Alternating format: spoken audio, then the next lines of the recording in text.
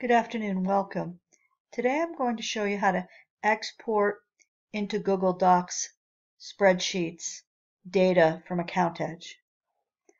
So I'm in my command center, but I'm going to go up to the far left and go to the item called Export Data.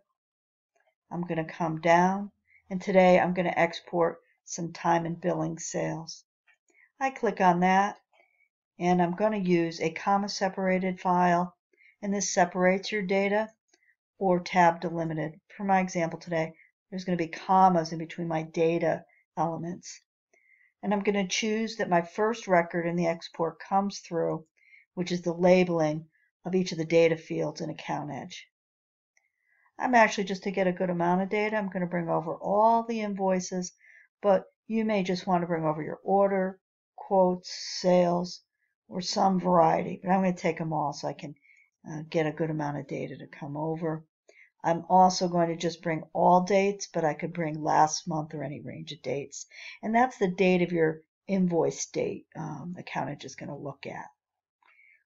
I also can further filter it before I bring it out by identifiers. So on your card file, if you're using identifiers and you only wanted to bring over an identifier that meant a department, for instance, or some other type of usage, you're able to filter your records.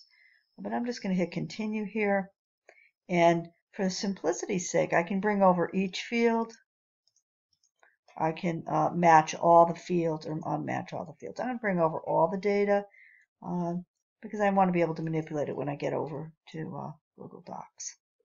So now I'm going to hit export, and at this point it's going to prompt me to name the file I'm exporting, and I'm going to overwrite the file I was working on earlier today, and I'm going to say save. It says, okay, replace that. And that's going to export all my time and billing sales. So now, as you can see, I've got my file here, my text document file, under my AccountEdge folder. Now you could have saved that to any folder.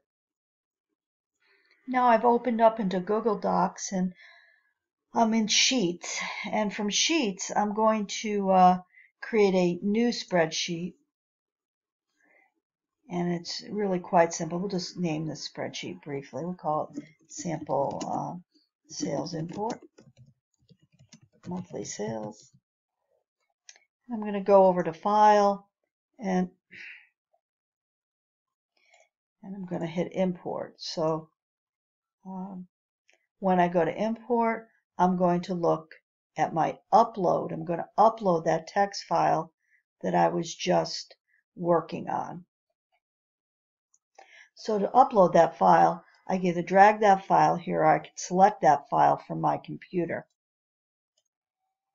Okay, in selecting that file, I go back to where I left it, and that was under my AccountEdge file, and I'm going to hit that button right there. And what you'll see come up is it wants to import my time and billing sale text file.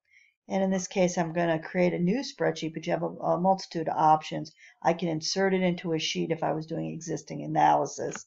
I can actually append it, which means add to, not overwrite, existing sheet that I'm working on.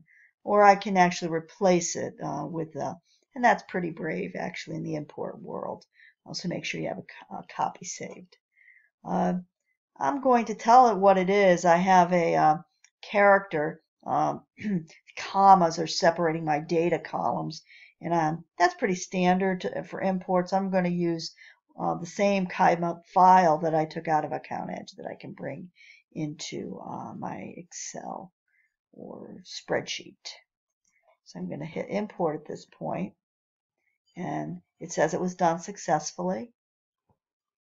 And now I can see all my data columns that I'm willing to see. So I really appreciate everyone listening. Thank you.